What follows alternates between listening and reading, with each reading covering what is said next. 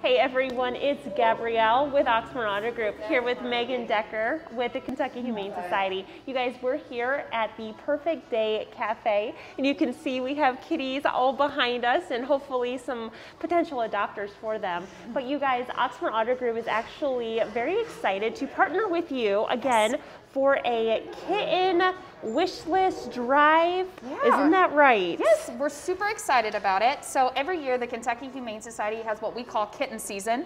And that's when the majority of kittens are born for the whole year. So that's usually between March through June. Okay. And we just explode with kittens. So in order to prepare ourselves for all of the little arrivals, we need supplies, as always. So we're really excited about this partnership. Yeah. If you guys are interested in some of the items we use most, we use blankets, we use bedding, we also use heating pads, especially for the young ones because it keeps them warm while they're, with their mother still. Right. Baby bottles, nipples, anything like that are really, really helpful. Formula, kitten formulas, we go through that like crazy. Okay, so, good to know. All of those items are really needed, and we'll be here before you know it, all the kittens. I know, they'll be here very soon.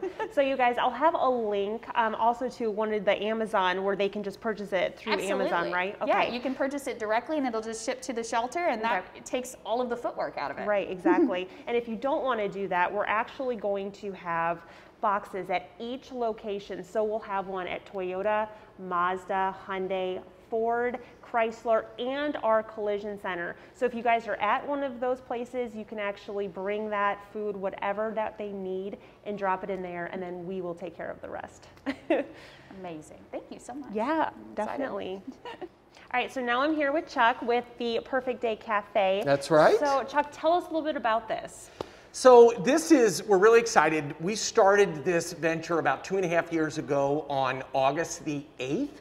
So we're coming up very closely on our 3-year anniversary. Yeah. So it was just something that we really felt like this concept could be an opportunity to make an impact on the community. It would be able to help the homeless animals. And the other huge part of this is that this was going to be kind of a space where all kinds of animal lovers alike could kind of come and enjoy things.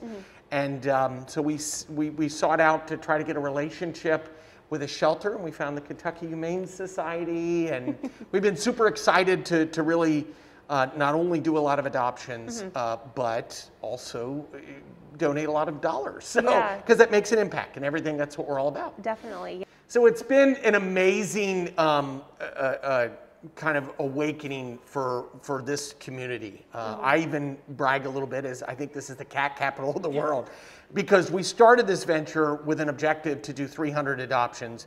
We did 11 the first day, I think 9 the next day, 10 the next day, and we ended up doing over 1,500 adoptions, which was by far the most in the country, and that was last year.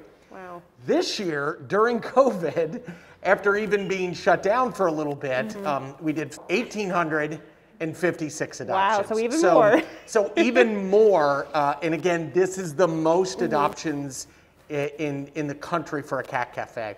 And what's significant about that is we don't really feel like we're bragging about it with us. Right. The reality is we're not doing the adoptions, it's the community that's supporting this, hence cat capital of the world. Right. So, yeah. Perfect. And I did see that you guys have a cafe. So do you serve food, drinks? We do. We have coffee. We have me alcohol, me almosas, bourbon. All of our puns go over into that menu. So this is a really, really fun place. You can come hang out with us in the Highlands, get a beer, hang out with the kitties, and then and really just like I said, help either adopt or to help socialize the animals. So a lot of people don't understand that some of the kitties that come in here, they're so shy. They have such a difficult time transitioning, but if we can provide them with a safe space where they're loved, loved by our community and visitors, then it totally transforms them and makes them transition into a new forever home really well. Yeah, definitely. Well, that's awesome. I'm so happy that you guys are able to do this. That's amazing. Thanks for talking to me. You're welcome. You're welcome.